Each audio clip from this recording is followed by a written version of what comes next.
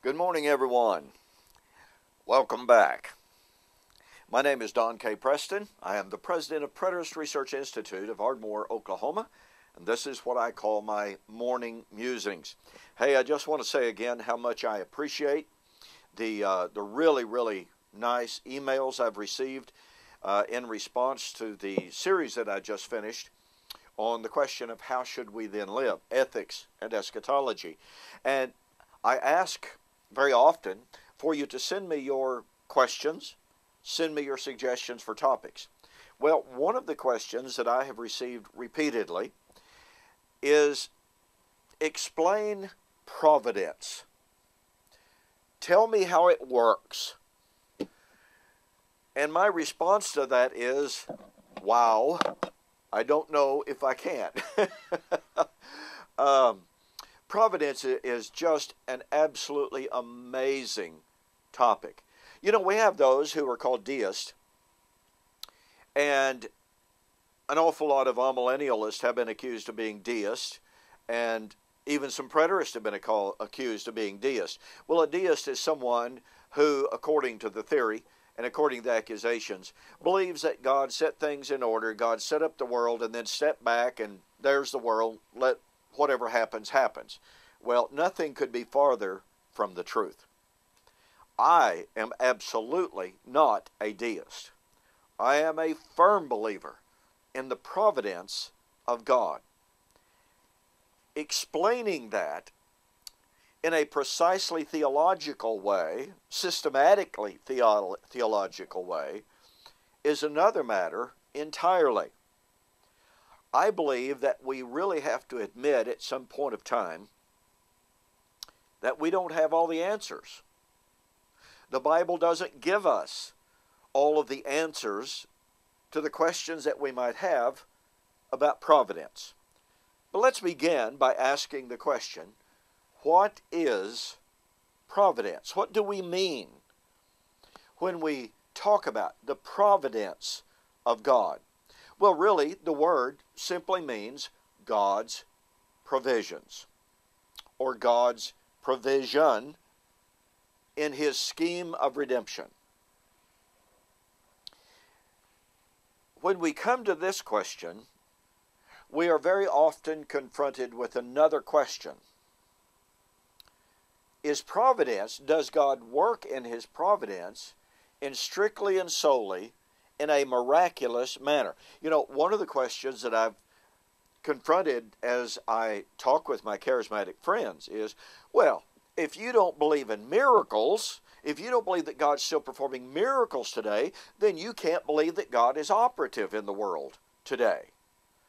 No, that's a non sequitur. There's no logical connection in those statements. Let me illustrate.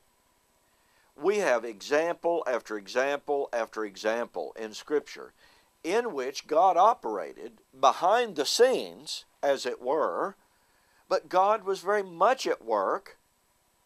We see His hand, especially in retrospect, and especially as we read the text, but there is no miracle involved.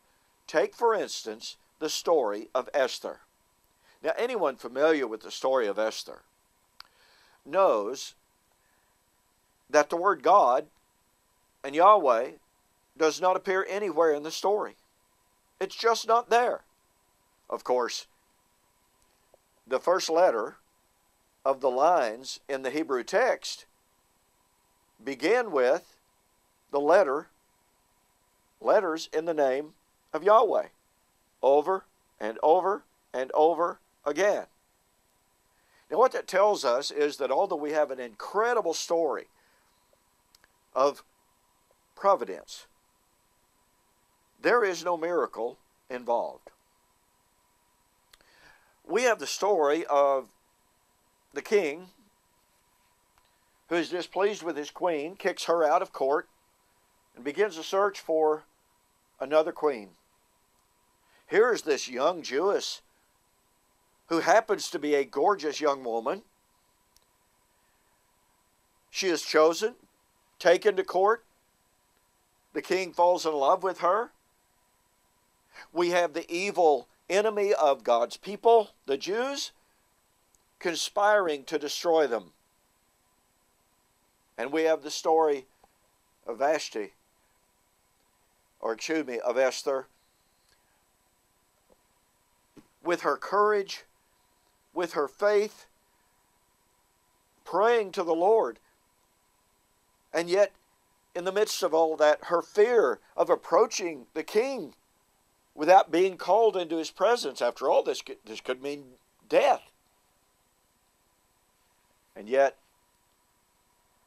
her uncle telling her, well, you can choose to go or not to go. If you don't go, then God will raise up, or someone will be raised up. But who knows? But what you were brought to the kingdom for such a time as this. You were brought, you see, there's God at work. Miracle? No miracle involved. It was, quote, natural that she was born. It was, quote, natural that she was raised. It was, quote, natural that she was a beautiful young woman. See, all of these events are there. And Mordecai, her uncle, very clearly expresses that God is at work here. Who knows but what? You were brought to the kingdom for such a time as this. She approaches the king. He accepts her. A decree is signed. Haman is destroyed. The Jews are saved. The kingdom is preserved. Where's the miracle? You read through the entire story. There is no miracle involved. Was God providing for his people? Indubitably. Was God providing for Esther? Undoubtedly. Was God bringing someone to the kingdom for such a time as this? Without a doubt. Now we can see all of that perfectly in the record as we read it in retrospect. Mordecai had the faith to see it, had the faith to know that God was in charge. But again, no miracle involved. I believe that when it comes to the providence of God, we have to be very firm believers in God's promises. In the next segment, we will look at God's promise and promises that demand His involvement in history in ways perhaps that we do not understand, in ways perhaps that we may never understand, except in hindsight. In the meantime, I freely confess to you my ignorance of understanding all of the marvels of the providence of God. But I freely also affirm my unequivocal belief and trust in the providence of God. Hey, thanks for joining me for today's Morning Musings. We'll see you on the flip side.